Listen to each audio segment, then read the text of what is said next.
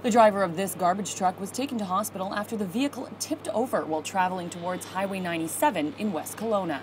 It was going through the roundabout at Butt Road and Louis Drive, and it went over the part of the roundabout that is meant for trucks, so they don't have to take such a sharp turn.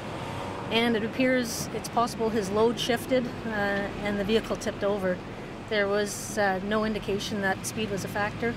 No other vehicles were involved. The road was blocked for some time as an agent from Commercial Vehicles had to attend the scene to investigate. Zielinski in West Kelowna for Castanet News.